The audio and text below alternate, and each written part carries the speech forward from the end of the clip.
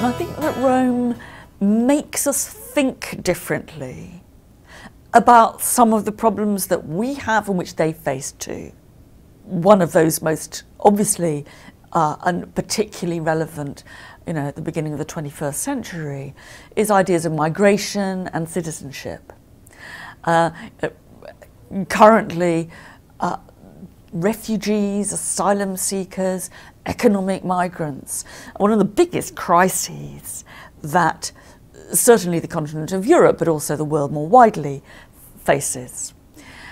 It's, I think, for me, very instructive to look back to Rome and to see in Rome a world where there was no such thing as an illegal migrant. I mean, that would have been absolutely incomprehensible